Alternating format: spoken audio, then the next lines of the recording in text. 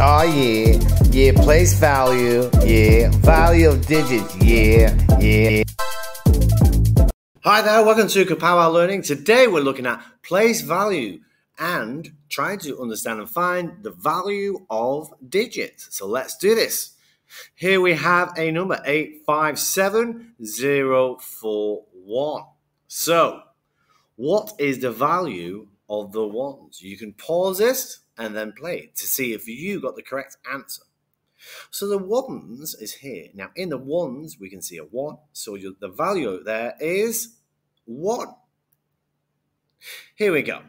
What is the value of the 4? So 857041. What is the value of that 4? You can pause this, try to find the answer, and then play to see if you're correct.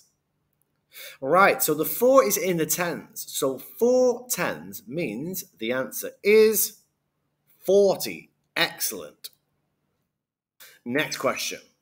What is the value of the hundreds? So try to find the hundreds. What number is there? Try to pause this, answer, and then play it again. So the hundreds is here. Now in the hundreds, we can see the 0. So the answer is a 0.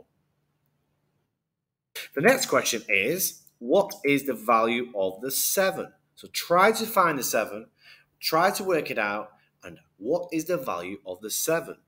You can pause it and then play it to see if you got the answer correct. Now there is the 7. Now the 7 is in the thousands. So therefore, your answer should have been 7,000. Let's have a look at the next question. What is the value of the 5? Okay, so you can pause this, try to find the answer, and then when you have, play it to see if you got it correct. So the 5 is in the 10,000s. So 5 10,000s would be, your answer should have been 50,000. Excellent.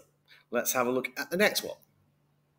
So the final question here is, what is the value of the 8? So you can try to answer this, pause it, try to find the answer. When you have, play it, and make sure you've written all the digits and numbers correct. Here we go. So the 8 is in the hundred thousands column. So 8 in the 100,000 columns would be 800,000. Okay? That was place value and trying to understand and find the value of digits. Thank you for watching Kapow Learning. Place value, yeah, it's true, yeah. The value of digits, yeah, place value, yeah.